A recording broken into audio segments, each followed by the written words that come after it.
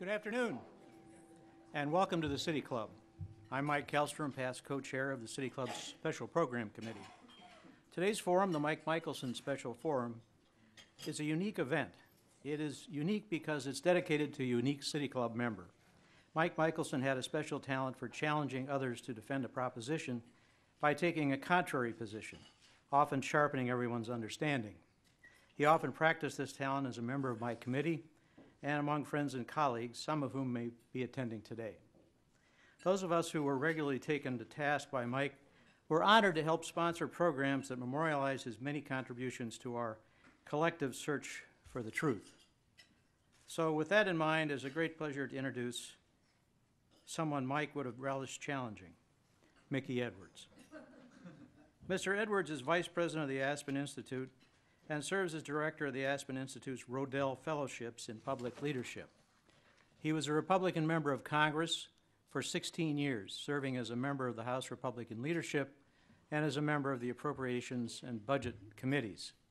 After leaving the Congress, he taught for 11 years at Harvard University's John F. Kennedy School of Government and for 5 years as a lecturer at Princeton's Woodrow Wilson School of Public and International Affairs.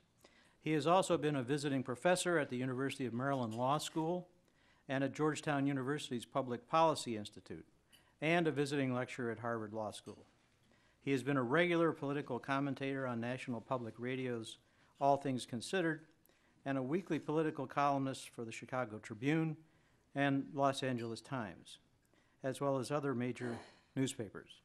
His articles have appeared in magazines ranging from The Atlantic to The Public Interest. His current role as a thought leader and commentator, Mr. Edwards has come to be known for critiquing the system he used to lead. His most recent book is called The Parties versus the People: How to Turn Republicans and Democrats into Americans. The title speaks for itself in many ways, but in this era of political gridlock, fiscal cliffs, government shutdowns, and a level of partisan rancor that is unpleasant at best and dysfunctional most of the time, we're very glad Mr. Edwards is here to explain a bit more about what he has in mind. Ladies and gentlemen, please join me in welcoming Mickey Edwards. Right. I don't know how to use a lectern. I don't know how to stand still, so I apologize. I am really more thrilled to be here than you might imagine, because I was learning just a little bit ago that the City Club was formed in 1912, which was the same year that my mother was born in Cleveland. My father was born in Cleveland in 1911. Matt, when I was teaching at Harvard, I was doing this NPR commentary, and did a commentary every week, and I could talk about whatever I wanted, and it was often about politics, but didn't have to be. So one time, because I wanted to talk about what was on my heart, I talked about the Cleveland Indians, and I got this. This is not going to be a test, but I got this call from a professor in Florida who said, "I'm going crazy. You know, I love the 48 Indians just like you do, but I can't remember who played right field." You all remember who played right field? Who? Kennedy for a little bit, Pat Seary, mostly Walt Judnick and Allie Clark. So I just, I could name it. So I'm thrilled. My uncle, who was head of the Accountants Society, Public Accountants Society in Cleveland, had his office a couple of blocks from here. So, and a couple of years ago, we had a family reunion in Cleveland, and I took 20 members of the family from all over the country to an Indians game. So, this is home, and I love it. I'm glad to be back. We politicians often don't need a microphone, but I know you guys do. So, the book. As you heard, the book is called The Parties versus the People: How to Turn Republicans and Democrats into Americans. I didn't write that second part. The book started with an article in the Atlantic magazine, and when I saw that they had put the title, How to Turn Republicans and Democrats into Americans, on the article, And I said, that's really pretty harsh, isn't it? I mean, I know lots of Republicans, Democrats, they're all good, honest people who care about the... They said, well, did you read what you wrote? And so, so I'm going to be talking about what I wrote and why I wrote it. And it was something that started in my life years ago as a member of Congress. I would go back and have meetings with my constituents in Oklahoma City on a regular basis, a lot of meetings. And one time, there were a couple of hundred people in the meeting, and somebody asked me a question. I don't remember now what it was.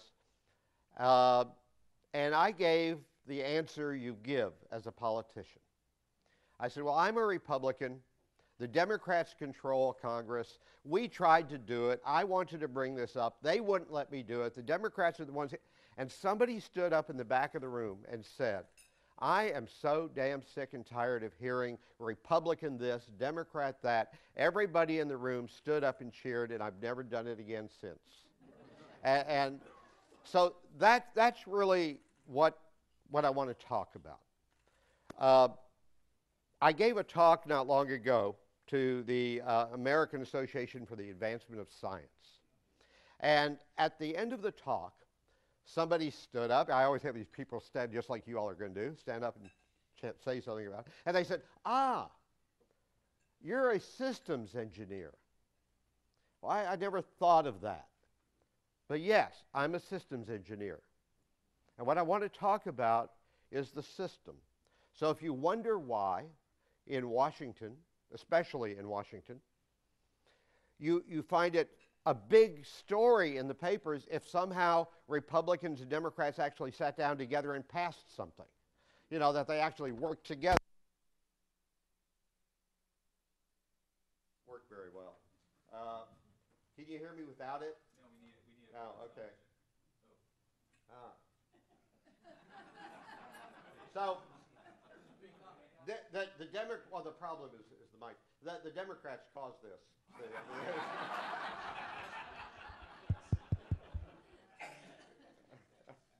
Let me do that. Yeah. I don't need it anyway. You know. Just put it in. Yeah. There you go. Okay. You want this back? You might have to take off the tie. Yeah. Why am I wearing a tie? You know, I came here to go to ball games. We won't take this out. We'll let you have an extra 2 minutes at the end. Oh, thank you. I'll take that. Thanks. Where was I? If all of you who are sitting here and love the City Club, as you would with this great history and what you've done, decided that you wanted to do something for this club, you wanted to get a new facility, you wanted to expand it, you wanted to have meeting rooms, you wanted to have more technology, you wanted whatever, here's what you would do. You would all get together and you'd appoint a committee or whatever. You'd sit down together and you say, where are we going to put it? What do we need? How big does it have to be? Not one person in this entire room would say, let's divide into separate clubs that will each be out to defeat the other one and try to get it done. And we don't do anything like that in our lives except the way we run our government. Dividing into separate clubs whose primary goal is to defeat the other club. It's more like the Browns and the Steelers than it is a government of the United States. So here's why that, you know, in technology or anything else, and in your businesses, whatever system you create determines the outcome you are going to get. And we have created in this country a political, not a constitutional system. I love the Constitution. I love the kind of system that our founders tried to create.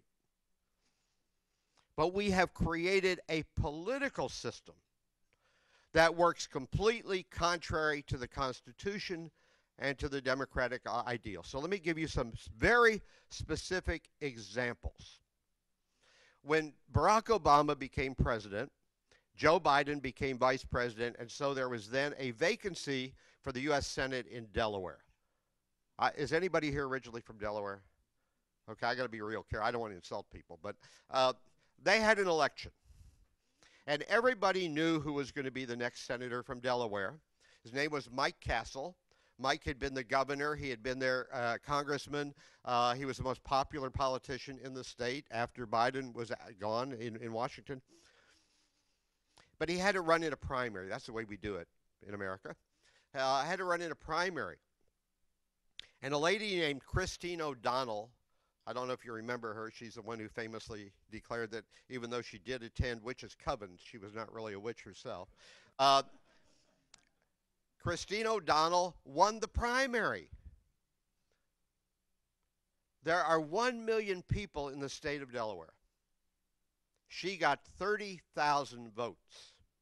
So what's the logical question? Well, then why didn't Mike Castle just run against her and trounce her in the general election, which he would have done? I'll get back to that. In Utah, the same year, Senator Robert Bennett was running for renomination for another term in the U.S. Senate. In Utah, they start with a convention. And in that convention, party conventions, just like party primaries, tend to be dominated by the people who are the most partisan, the most ideological, the most hardline, the most I will never compromise ever in my life about anything. They dominate primaries and conventions. And in that convention, by 320 votes, Robert Bennett was not able to even go on to a primary. He was eliminated by a margin of 320 votes. There were 3,400 people in that convention in a state of 3 million people. So why did he not run in the general election? And, first of all, let me back up and say this. If you ask people on the street who's the head of government in the United States, almost everybody would say the president. No. No, we don't have a head of government. We have 3 separate equal branches, except every major power of government is in the congressional branch. The power of spending, taxing, going to war, who sits on the Supreme Court, what treaties are approved, who sits in the president's cabinet. Every one of those is a congressional decision.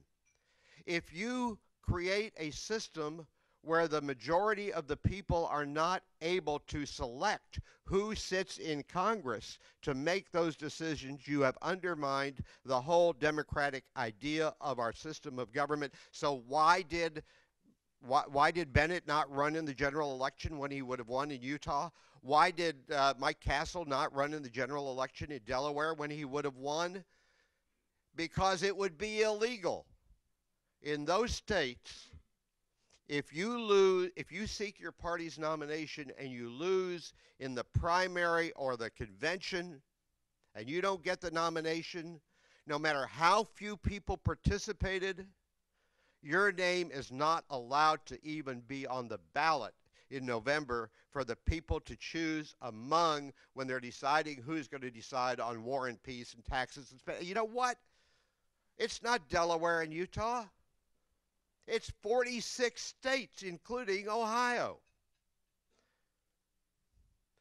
that no matter how few hardliners participate in a primary or convention, they are able to control access to the ballot and keep off the general election ballot even those people who would have been the choices of the voters. So one other example of this, because by the way, when I say this, I don't care about party anymore. I don't care which party.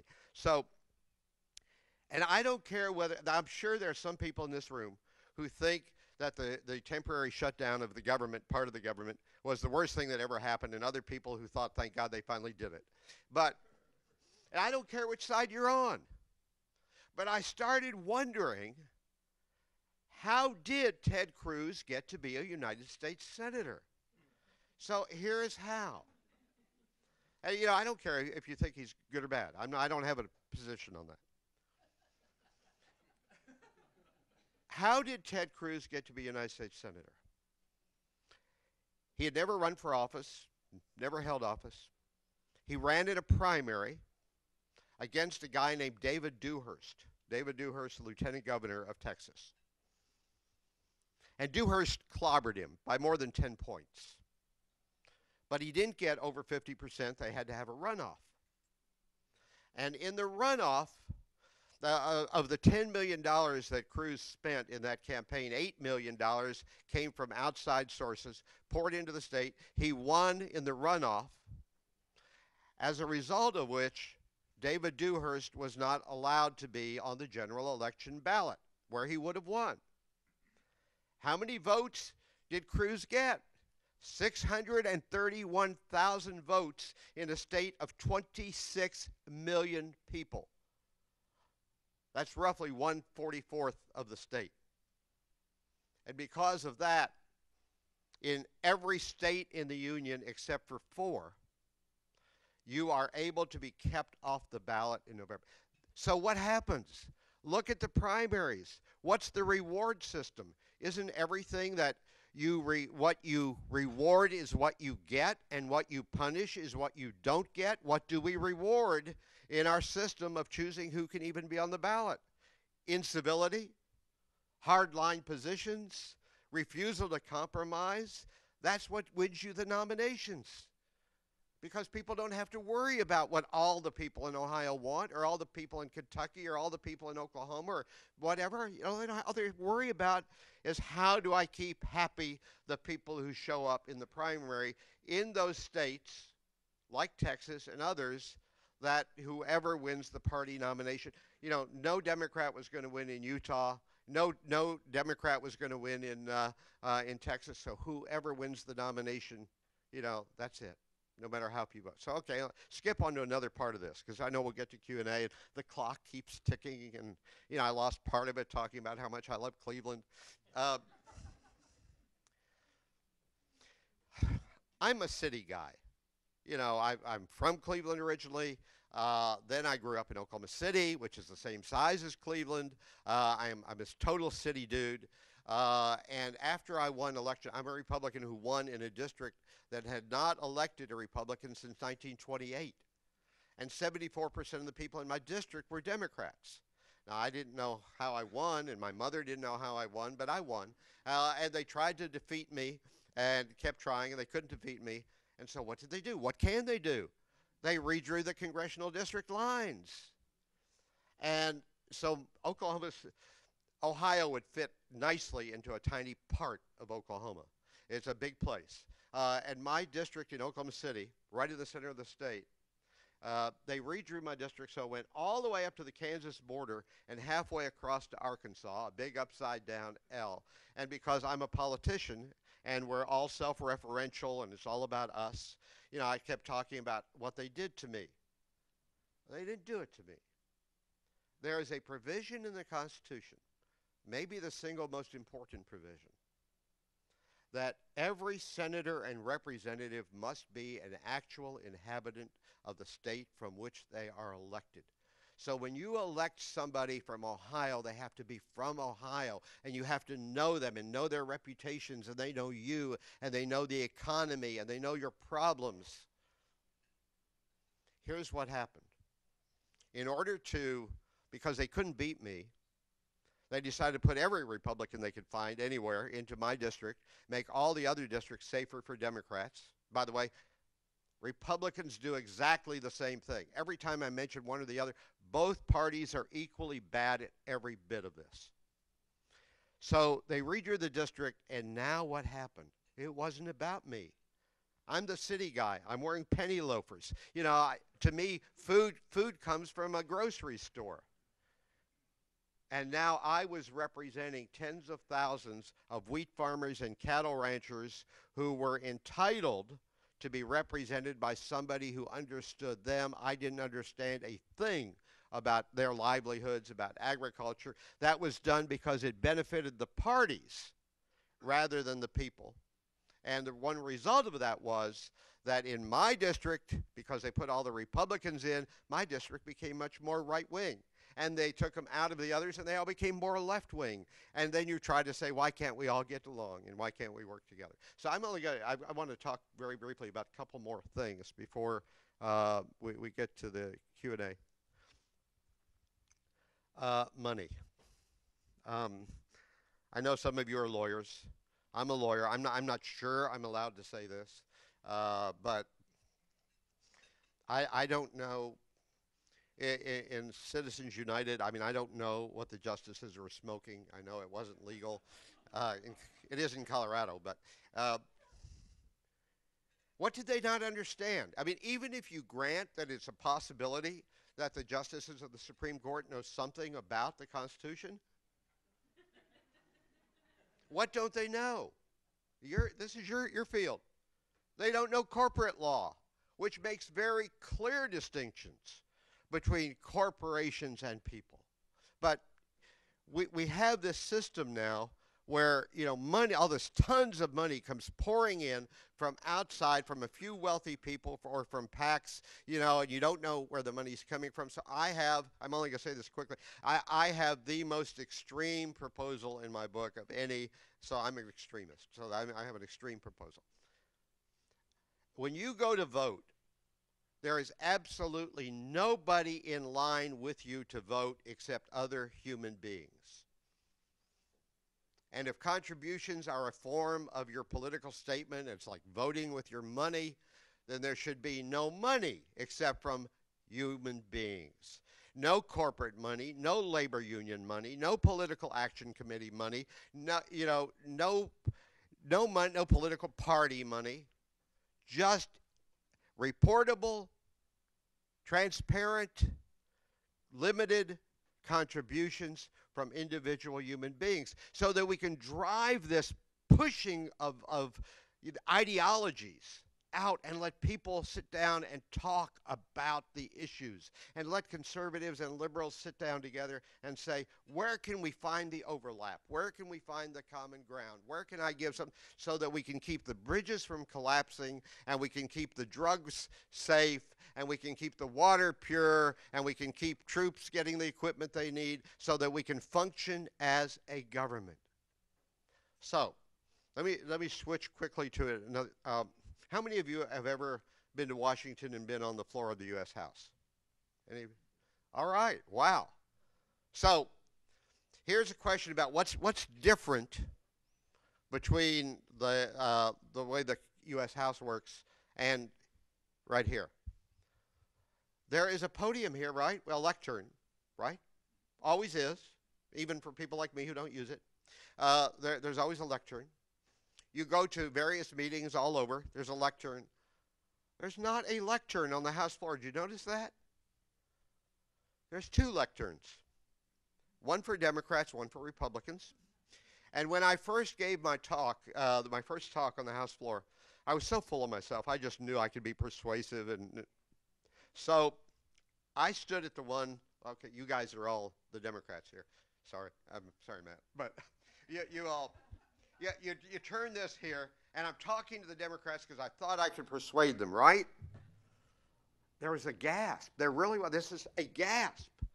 No, you have to stand over here at the podium that is for Republicans because you'll get cooties if you touch a lectern that somebody in the other party touched. You cannot smoke on the House floor. You can't have a sandwich on the House floor. You can't read the sports pages on the House. You have to go off into the cloakroom, but there's no cloakroom. There's a Republican cloakroom and a Democrat cloakroom. They don't even check on the baseball scores together. And that's true in every committee. When you elect the Speaker of the House, every Republican votes one way, every Democrat votes the other way. And so what do we have in our elections? You have speakers in the House and majority leaders in the Senate who are not legislative leaders. They're party leaders. And their agendas are not to bring things to the floor to have free and open discussion and see how you can pass legislation. It's how can you advance the agenda of your private club. You know, it doesn't have to be that way. First of all, most people are shocked. Political science people are shocked. You know, the speaker doesn't even have to be a member of Congress. But in Britain, you can't become Speaker of the House of Commons without a certain percentage of your nominations coming from somebody in another party. Same in Canada. So we have created, my bottom line here, and I'll wrap this up, we have created a system. It's not the system the founders designed. It's not the constitutional system. It is a political system that we have created that rewards intransigence, punishes compromise and civility, and that's why we have the results we have. Now, I'm not trying to get rid of political parties. I belong to one. This is a democracy. People have right of free association. And for strong opinions, that's what a democracy requires, debate about strong opinions. But there is something wrong when we create a system that allows small numbers of people to control who can be on the ballot, and that says city dudes who don't know anything about agriculture are representing farmers because it helps the party. That system doesn't have to be that way. So I will be asked what can be done about it, so I want to end on an upbeat note. Some of you will disagree with this because I know a lot of people disagree with it. I see this problem, but I'm not the only one who sees the problem. In 2006, the people in Washington State looked at what was happening, and they said, to heck with this. And they got rid of party primaries. And they got rid of party control of redistricting, because those redistricting lines in 37 states are drawn by whatever party controls the legislature.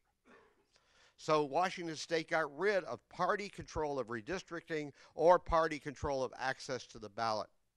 And now in that state, I know people tell about what they think is wrong with it, and it may not be the perfect solution, but in Washington State, every qualified candidate runs on the same ballot. Every qualified voter votes on that ballot. They can choose among everybody who's qualified to run. If nobody gets over 50%, the top two finish. Could be 2 Republicans, 2 Democrats, 2 Greens, 2 Libertarians, a Green and a Libertarian. Who cares? It's not about clubs. It's about looking at the candidates, sizing up their intelligence, their abilities, and deciding who you want representing you. So Washington State said, against, by the way, there is something that brought the parties together.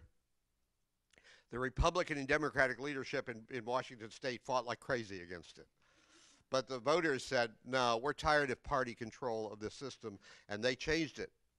2006. 2010, California did it. California doesn't have party primaries. California doesn't have party control of redistricting. Now, maybe there are other solutions that are better, but that's better than what we have, where it's club against club for whatever is to the party advantage. So that's the argument in my book. I get into a lot of other pieces of this, committee assignments. How do you get a committee assignment in Congress? It's actually pretty easy. If you have some seniority, it doesn't matter if you have the most seniority, you promise 2 things. One is you're going to support the party position in what comes before your committee. You pledge before you've read a bill, heard a witness, you pledge that you're going to support it, and you will raise, if there are several of you who want the position, whoever raised the most money for the party. So today, Republicans and Democrats alike have to raise $300,000 a year on top of their own campaign funds to contribute to help knock off members of the other party. So that's kind of the problem I see. So when I say how to turn Republicans and Democrats into Americans, I don't mean that either Republicans or Democrats are not honest, caring, compassionate people who love America. They love America. They're trapped into a political system that punishes them for working with people who have a different point of view than their own.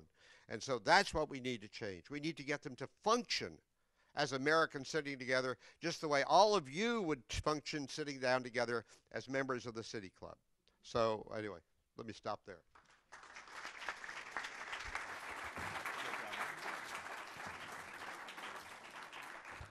Hello, ladies and gentlemen. I'm Dan Malthrop, Chief Executive here at the City Club of Cleveland.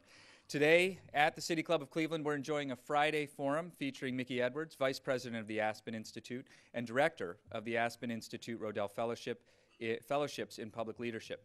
We'll return to Mr. Edwards, Congressman Edwards, in a moment for our traditional City Club question and answer period, and we encourage you to formulate questions for our speaker now and remind you that those questions should be brief and to the point.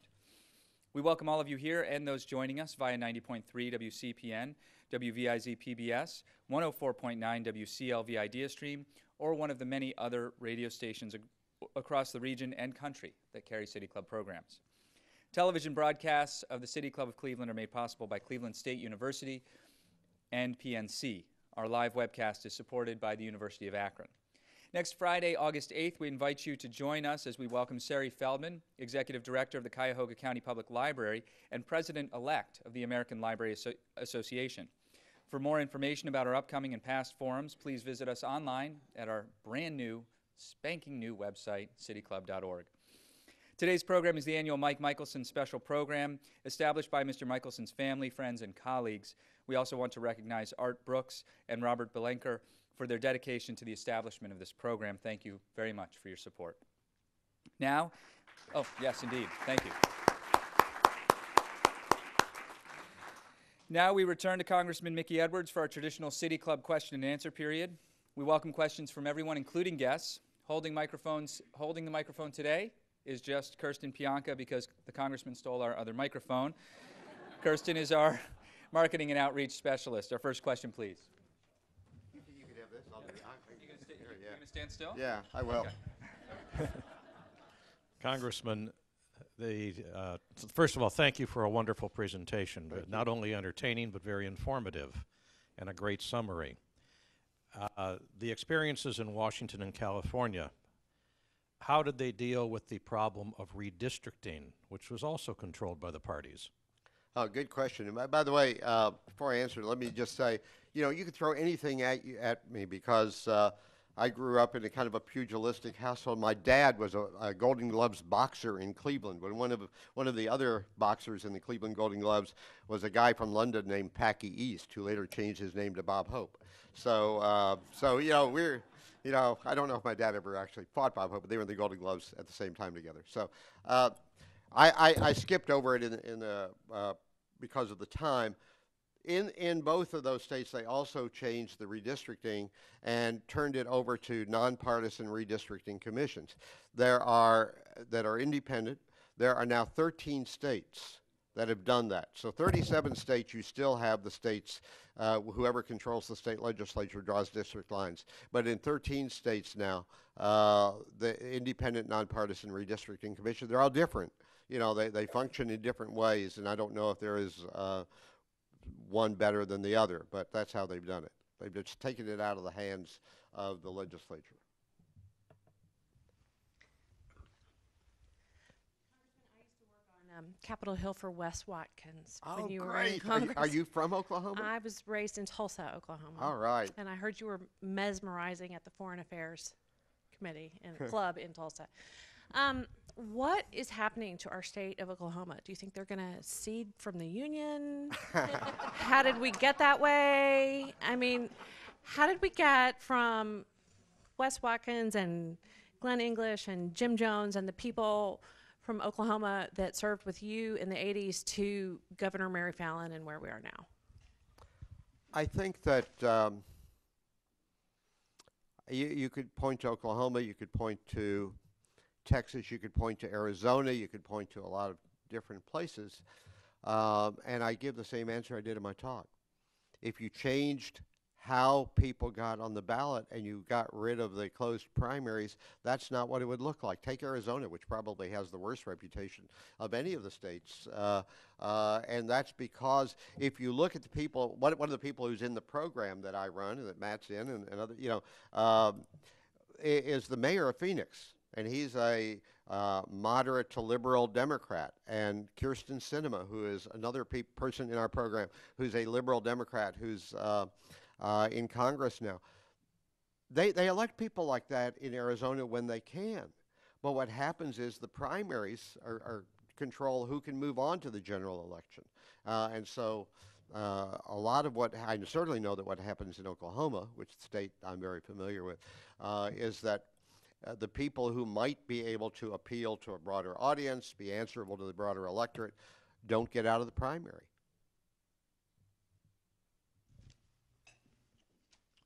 Congressman, you mentioned on several occasions today at the City Club that you are a Republican. I am indeed. Being a Republican today is a little more complicated than just saying I'm a Republican. Yes. There's a Tea Party organization which to a certain extent has taken over the Republican Party, and certainly in the House of Representatives, it's a very, very significant factor in the deadlock that we have today, Right. and in part of the reason why there's so many things that do not happen. So when you say you are a Republican, how do you feel about the Tea Party and its role in the Republican Party? Is there room for both, or is the Tea Party going to take over the Republican Party?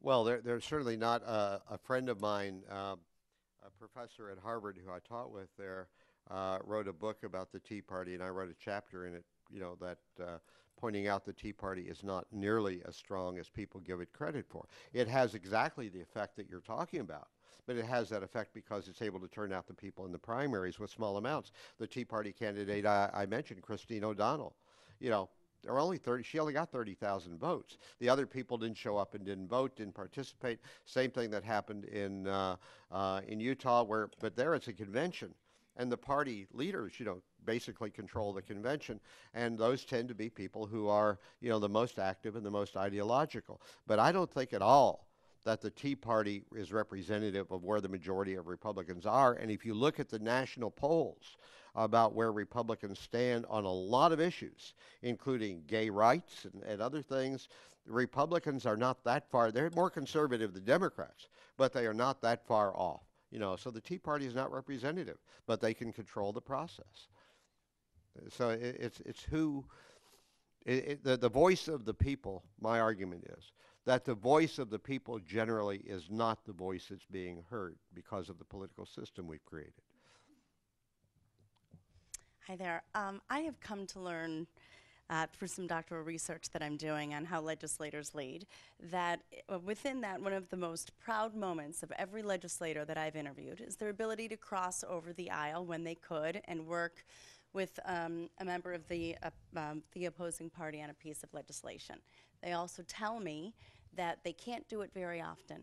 Right. Because as you mentioned before, through the party, that they won't get appointed to a chairmanship, they won't be able to have any kind of leadership role, because that would be they would be looked at as disparaging their party or not supporting them in some way. And I just think it sort of wraps up a lot of what you've been saying about the party divide. Can you speak to this issue a little bit, and if you think that there's ever a way that they can work across aisles without being punished, if you will, as I'm summarizing it to be? Well, if you have the open primaries, because here's the way the open primary works, or I call it a general election with a runoff. They had an election in California where two very liberal Democrats ended up as the top two, Brad Sherman and Howard Berman. And they were running in a very, very liberal district. There was no way that a Republican was going to win in that district. They ended up as the top two running against each other. Previously, they would have both been appealing to as far left as they can to prove their liberal credentials more than the other one would. Now they knew that the Republicans were also going to be choosing, and the Libertarians were going to be choosing. And so they broadened their appeal. So that is one way. But, it's part of it. Survival is a strong instinct. And people, so why do people who hold public office, do so much to survive? Well, you get in Congress, you cannot have any outside earnings other than your congressional salary. So if you're a lawyer, you give up your law practice. If you're a doctor, you give that up, or your CPA, whatever. You give it up. And so you find yourself, 40 years old, 45 years old, you have a family. You're not really eager to lose. And what you find out is that you can get knocked off in the primary. So you see these kinds of examples. You have Orrin Hatch from Utah. He's a conservative, but very well known for working across the aisle. He and Teddy Kennedy worked together on a lot of things. All of a sudden, when he saw what happened to Robert Bennett in the Utah convention, he started moving farther and farther to the right. Dick Lugar, who had a lot of reasons why he lost in Indiana, but Dick Lugar started moving farther and farther to the right. Mitt Romney, right? The Mitt Romney who ran for president was not the Mitt Romney who served as governor of Massachusetts. And it's because this threat of the tail wagging the dog, the hardline partisans who control the nomination system, can take you out, and that's what happens. That's why you have to open it up so that every candidate has to appeal to the entire electorate. And I think that would, there may be more than one way to do it, but I think that would change the outcome. Ohio is almost a 50-50 split between the Republican and Democrats. Right. Yet, vast majority of Ohio senators and congressmen are Republican because of gerrymandering. Well, I mean, Sherrod Brown may not agree with that, but But, I mean, but that's the statewide versus Yeah. the congressional. Yeah. I'm talking about the Ohio the legislature? Ohio Okay. legislature. My question to you is that how they control the Congress or the state legislature? How are they going to avoid letting us make the changes? And the second part of the question is, I mean, practically, how do you So get very, very good Ohio or question. California did it? Very good And question. second part of that is the Republican Party. I asked this to Senator Portman, who was here a week ago, I believe, that Republicans have become anti-party. Everything is anti-gay, anti-Hispanics, anti-immigrant. Why is it because of the Tea Party movement that has become so strong that they have to be that way? Well, first of all, let me say in terms of how the party has moved that way, if you look at the national polls that Pew does and other organizations, Knight, other organizations do about the feelings of Republicans nationwide, they're not that different from where Democrats are. So that's not the problem. It's the ones who, as again, dominate, the system, in the primaries and conventions. The hard part, look, I don't know, you all will know about Ohio, the Ohio Constitution. In Washington State and California, the state constitution allows initiative petitions. Basically, the changes were made by going around the politicians and going to the people. And 24 states allow initiative petitions, and the people just get the signatures. You get somebody to help fund drafting it and getting advertising, and you get volunteers to get signatures, and the power of the initiative petition is amazingly strong. I don't know about Ohio, but I know that a lot of other states that don't, the other 26 states, a lot of them have various kinds of referenda systems, whether you can either have a direct referendum where you can get it sent directly to the voters, or an appeal referendum, that after the legislature votes you can appeal it. I don't know what it is here, but for a lot of, if it can't be done through referendum or petition, you have the single strongest weapon you've got, people power. So I don't know who your representative or senator is or what party, but if he or she shows up at a town meeting and you want something like this referred to the people, or changed, you show up with all your friends and your neighbors and the people from the city club, and you say, we want these changes made in the way you operate, and this is where we're watching to see if you do it. And if not, well, you're afraid of primaries, we can get together a primary. So, I mean, the people have to speak, and that's one way. Hello, is there any evidence that these reforms that have taken place in California and Washington, and apparently 2 other states you haven't named, Well, Louisiana, there's only one other. One other, okay. Is there any evidence that polarization has lessened in the states that have made these nonpartisan primary reforms and redistricting reforms? Because the proof would only be if it's measurable outcomes. I don't know about Washington State. The New York Times had a big story about, as a result of all that happened there, that in California there's a lot more people working together across the aisle, a lot more success in bringing things together in a bipartisan way. So, not on everything. I mean, where there's 312 million of us and we have very diverse views, but it has changed because you have to appeal. Now, has it increased turnout? It should. I don't know whether it has. This only happened, a few years ago. But the California result is the only one I know, and the New York Times said it has made a difference, that they are acting in a much more bipartisan way in California. So. I'm going to ask you who played right field for Cleveland in '54. However, I'm sure you know Dave Philly's name. Politics, in my opinion, have changed back from when I know the wrong guy was playing right field for, against the Indians in '54. Guy, I think Willie Mays could have stumbled on the way back. It would have been, anyway. Don't remind me. The politics, in my opinion, have changed dramatically from when I was growing up in the '50s. There tended to be more compromise between Democrats and Republicans. They would scream and shout, but ultimately there would be compromises which were entered into. You had Democrats who were liberals and Democrats who were conservatives.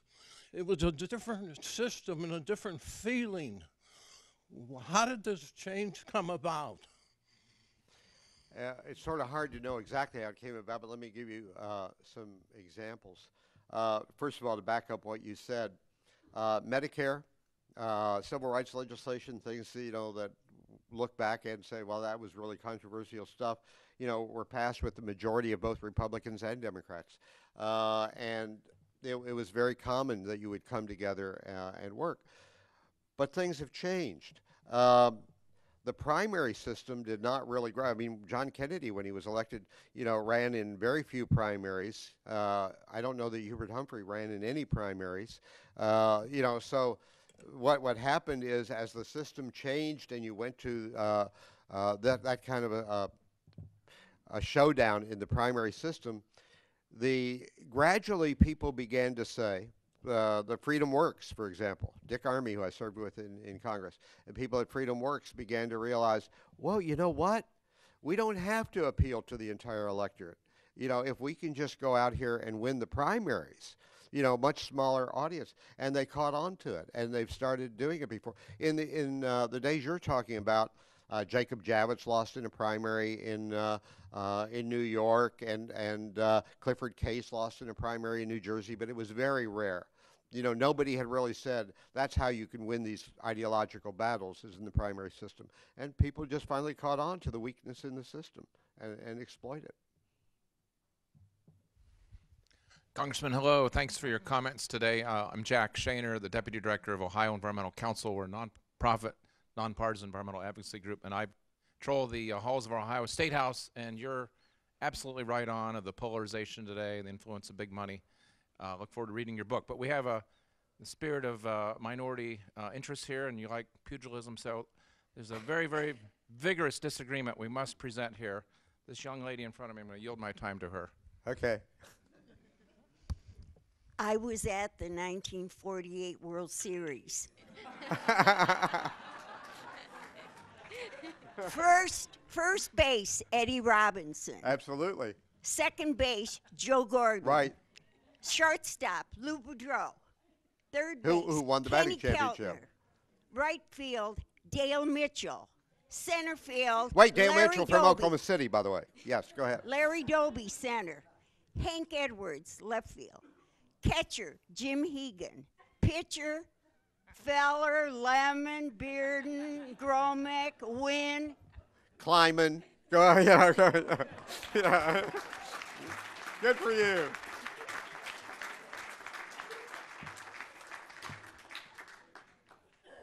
Wow. It feels so good. First thing I did last night was when I got to the game. Thank you, Matt. When I got to the game, took my 12-year-old grandson, and first thing we did. Now his parents grew up in Boston, so I had to take him, and we got him a Kipnis jersey, we got him a C hat. We did, Now I think we got him now. And by the way, I shouldn't say that my wife is in love with another man. But most people think, Brantley's first name is Michael. She calls him my Brantley. So, Yeah. Also, thank you for the interesting talk.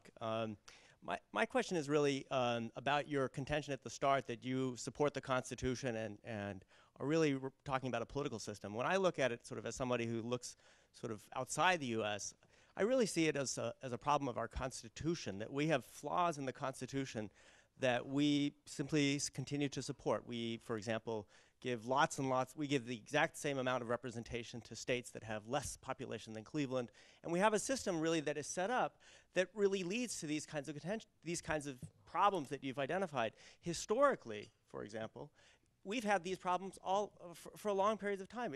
Whether you look back to the period following the Constitution when it was signed to 1800, certainly to the 19th century, it was extremely visceral and contentious, and the kinds of things that you're describing were much worse then. In the period of the 1950s, a lot of political scientists would argue that was sort of a very rosy period, in part because of the war, because of the enormous growth that the U.S. had experienced. It was easy to get along when the pie was growing. You know, it's nice to get along, but when the pie's not growing, it's hard. And historically, my question is, when, besides the 1950s, what part of U.S. history do you point to and say, hey, I wish we were like that?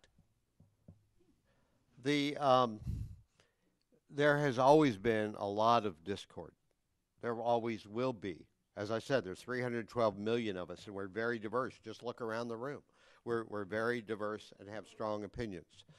What's missing is not the strong opinion, but the willingness to sit down at the end of it and have a compromise and find a common ground. That's what happened in those days. So it wasn't a magical period. Throughout the history, and you go back, you know, to the confirmation of some of the most controversial justices, Brandeis, Frankfurter, you know, one after another, you get people who are getting, you know, confirmed unanimously or almost unanimously for the Senate, you know. So this has been, we've always had, I'm not saying there's not going to be division. My God, we're a democracy, you know, and I want us to have strong feelings and fight them out. What's different is that at the end of the process, you have to sit down and find out, how do we move forward? And that's what's missing.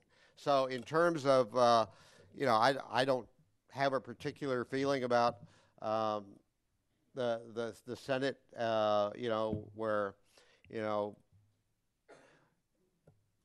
Delaware has as many senators as Ohio, and you probably aren't upset that Ohio has as many senators as California.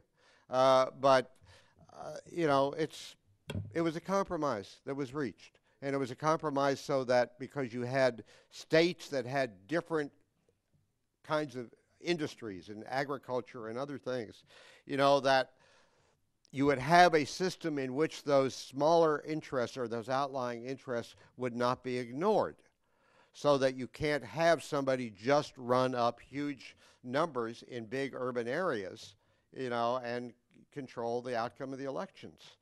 You know, if that happened, people in Ohio would have a problem because they'd be, you know, Ohio would not become suddenly necessary. So it's not perfect. The Constitution itself is full of compromises. Yes, sir. As a former legislator, I'd like to get your perspective on the change in personality of people who are in the legislation now, because we've had a change in the personality and how they basically deal with people, and they're being challenged more and more. And the incumbent is no longer safe. So what do you think are some of the changes that have been exhibited in the new people who are coming into government? What are the changes that they're experiencing? I don't know that, I don't think the people themselves who run for office and get elected are different than the people who always did. But it's who determines their fate. You know, it's what positions they have to take in order to not get wiped out during the primary process. And when they're in office, what positions they have to take to be able to stay in office. You know, I mentioned about getting on committees. I don't know about the state legislatures, but getting committee assignments. You know, a committee assignment is very, very important to not only your success in Congress or in the legislature, you know, but to it's your reelection, but it's how well you can serve your constituency. So the reward system, you know, is punishing people who are acting the way you and I would like to see them act. And if we created a system, well, wait, I'm going to get offline here, but I'm going to say this anyway. So what the hell, I say it anyway. If we created a system where the people rewarded good behavior, where the people rewarded civility, and the people rewarded compromise, then it would change. And what does that require? I don't know how many people I'm going to offend by saying this. It requires working on our school system so they teach civics and they teach critical thinking. It works, it requires a lot more city clubs, a lot of places talking about what you all do, because we've allowed, to some extent, what you have is legislators that are representative of the communities. They come from what those communities value and what they know and what they reward. And so fixing the system is not as simple as writing a book and saying make these 3 changes and it'll get better. It'll get better, but it won't be perfectly better until we make some other changes ourselves. And what does that mean? It means, reading the Plain Dealer, or back in the old days, the news and the press, and as well, and not just reading whatever blog happens to echo your preconceived opinions. I mean, it's going to take cultural changes too.